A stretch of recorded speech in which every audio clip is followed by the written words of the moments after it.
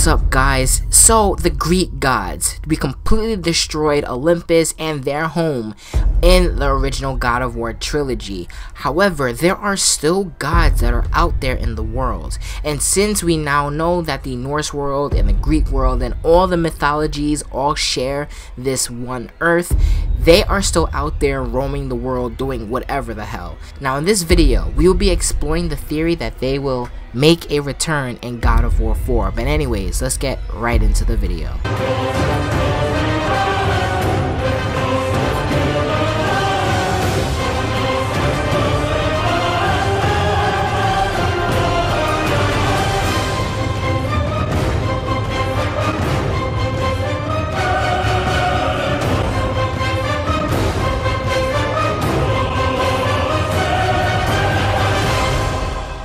The Greek gods were formidable opponents. Everybody who fought against Kratos when Kratos attacked Olympus itself fought a hard battle. However, eventually they all died. However, not all of the Greeks actually participated in the final battle. Some didn't make an appearance at all. In this video, I will be talking about the theory, what if they returned and they attacked Kratos? So first off, let's just get this out of the way. If you guys haven't seen the video, the world is shared by all mythologies at one point. Kratos traveled north from Greece to Norway, and that's how he's in Norse mythology. Now, wherever the hell these Greek gods were when Olympus was being attacked, they can easily group together and attack Kratos, because you have to remember, Kratos destroyed their home, destroyed their land, and destroyed their kingdom. That's instant motivation for them to attack. Now, one thing I would like for them to appear, just to answer the question, why weren't they there during Olympus's attack? Was Zeus afraid that if they do lose, he needs some Greek gods to stay behind to carry on the kingdom, or to exact revenge on Kratos himself? I hope that question is answered. I really do. But let's get into some of the Greek gods that are actually still alive. Some of the gods that still exist from Greek mythology is the goddess of magic and ghost, Hecate. Now, if Hecate is in the game, that would be pretty damn cool, because she can just throw all these different magic attacks at us. She can have a lot of creativity in what she can do in terms of attacks. Another Greek goddess that actually exists is the goddess of revenge, Nemesis. Now, obviously, this character just fits because Nemesis is a goddess of revenge, and that's basically what all the themes are in God of War games. Well, the trilogy at least. So again, I think if they will come back and need the goddess of revenge, of course, you have the god of beginnings, choices, and doorways. It'll probably show, you know, like all the different things Kratos should have done to mess with him, you know, messing with his head, using illusions and things of that nature. I think that this guy, if he comes in, that will be pretty damn cool.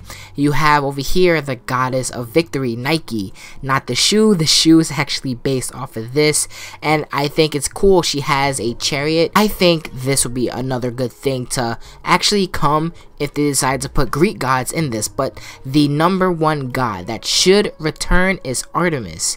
If you guys don't remember, I will remind you, in the first God of War game, she actually assists Kratos in that game. She was one of the guys that actually made an appearance through the portals, and she gave Kratos the sword, the blade of Artemis, and she gave Kratos that in order to defend Olympus. However, ironically enough, Kratos actually destroyed Olympus. So if they will put Greek gods in this, she definitely needs to make a appearance, 100%.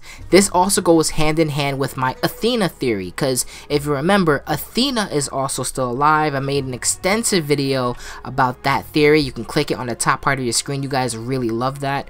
But Athena could have made contact with the Norse gods, gave them the vase, the vase that we saw in the God of War Be a Warrior trailer, so that the Norse gods can hunt down Kratos. And as the Norse gods are hunting down Kratos, the Greek gods can also come through and try to kill Kratos as well. I think this will make a great dynamic to the story, because one of the things you also have to remember, at the end of God of War 2, Athena told Kratos that Zeus himself is Olympus.